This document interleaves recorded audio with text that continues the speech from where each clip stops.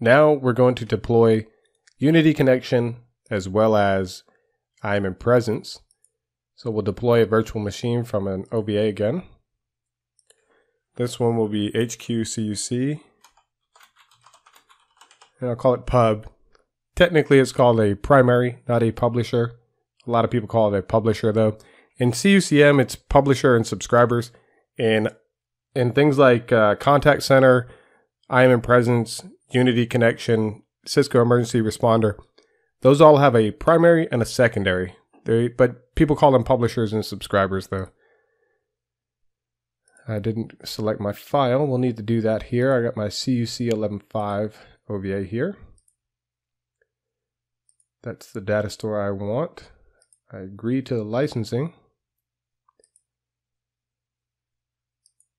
We got to put this on server VLAN HQ. I'm going to go with the 146 gig, thin provisioned. I don't want to power it on.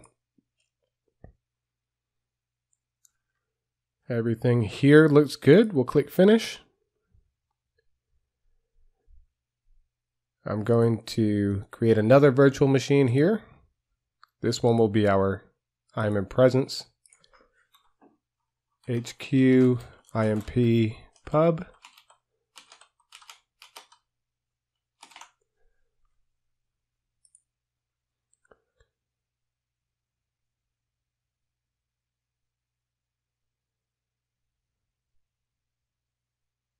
Here's my IMP presence OVA.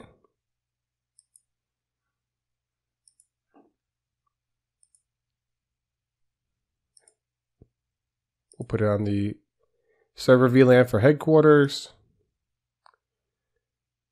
Let's see what this is talking about. 2 80 gig hard drives. 180 gig. I'll go with 2. Let's see what this one's saying. Yep, we'll just go with that. 5,000. Uncheck the power on option and we'll say finished.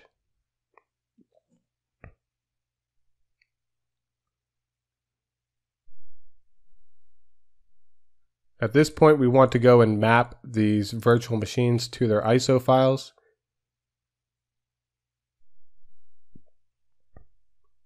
We'll go under here and change this to data store ISO file. We'll go into ISO files here, and then we're going to select the same file that was used for CUCM. Unity connection and CUCM go in the same ISO file. Let's now hop over to our IMP presence and map that one to its ISO file as well. Not what I wanted to do. Let's go here. Now this one is going to have its own ISO file, which as you saw has the letters CUP, which is Cisco Unified Presence.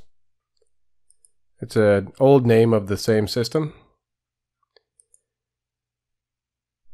So now we've got these two mapped to their ISO files. Let's go ahead and power them on. We powered on IMP. Unity connections now powered on as well. And we can see from the screen back there that everything is all good. I did go and redeploy this virtual machine though. The OVA didn't seem to be playing well with me, so I went and got a different OVA. I got the 200 user OVA. Let's go ahead and jump in here and configure this Unity connection. I'm going to skip this, just like we did on the CUCM installation. And then once this comes up, we're going to pretty much do everything the same as with CUCM, except we're going to change the IP or change the host name, change the IP address, anything that is specific to the Unity connection. Now you see that I did choose the same ISO file, but if you go back to the CUCM installation, there was no option to select Unity connection. And that's because of the resources over here. Depending on how many CPU, memory, disk space, all those different resources, the combination of what you select is what allows the Unity connection to show up here on the screen or not. That's why earlier when we installed CUCM, it wasn't there. So we selected Cisco Unity Connection, and we'll say, yes, I do want to install that version. Proceed here. Would you like to apply an upgrade patch? I don't want to do that. Basic installation is fine. Again, we'll toss this thing over into New York. I'm not changing the MTU. I'm not doing DHCP. Hostname HQ CUC pub. Let's confirm it. HQ CUC pub. IP address is 192.168.110.13.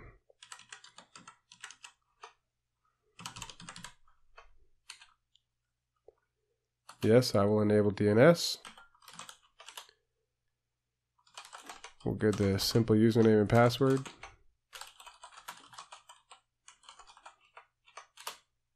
Yes, this is the first node because earlier we did the CUCM, now we're doing the Unity connection. So we'll plug in the IP address here, 192.168.110.1.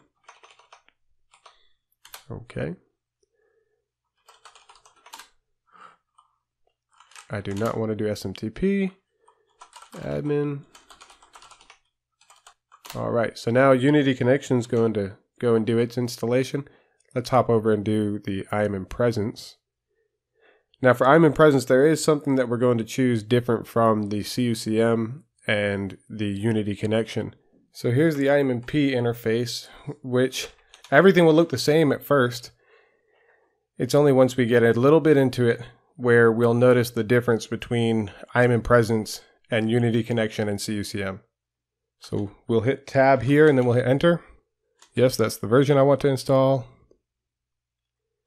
Proceed, continue.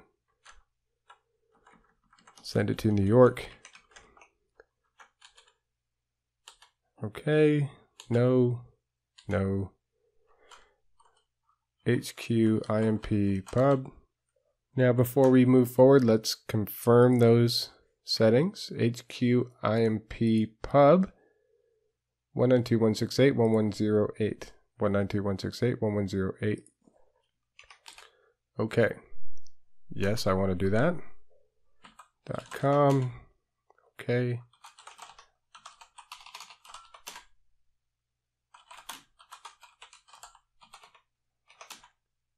Now here's the thing that's different. It tells us this is not the first node in the cluster. You must first configure this server on the first node before you can proceed. Also, this node must have network access to the first node, which must be in service for the installation to complete successfully. So what they're telling us is we need to go over to our CUCM.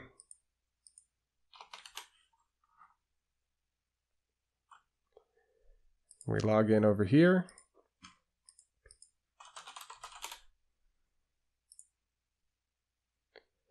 Now we go under System Server, and we can add either the IP address, the host name, or the fully qualified domain name of our IMP presence server here. And we have to select CUCM IMP presence. I'm going to put in the IP address 192.168.110.8. Then we have to put in the IMP presence domain as well, which will be pcanane.com. We'll hit save. Now that that is done, we can go back to our installation and say OK. The next phase is going to verify the network connectivity to the first node, to the publisher. If you select yes, then that means that the installation should pause after verifying that the network connectivity is good. I'm curious if anybody ever selects yes. Really just go ahead with no. CUCM publisher host name is HQ CUCM pub. And the IP address is 192.168.110.5. This security password is how the server is going to authenticate against the database. So in the unified communications products, you have two different usernames and 3 different passwords. The first username and password is the application. That's to log into the web interface. The other one is to log into the OS administration page or the CLI, and that one is called the OS admin. And then that's the two username and password pairs. The third password doesn't have a username. It just is how you authenticate against the database, and that's called the security password. So now that I have that in here, I'll put OK, and I'll move forward. No SMTP, and the platform configuration is complete. One more thing about that security password, whatever you put on the IMP presence here or on any sort of subscribers, it has to match the security password that was added to the publisher during the installation of the publisher. I'll let these two run and I'll pause the recording for now. The installation of the two servers is complete, so now I just need to test logging in. That one's good. As soon as we see that command line interface is starting, please wait. We know it's good. Admin.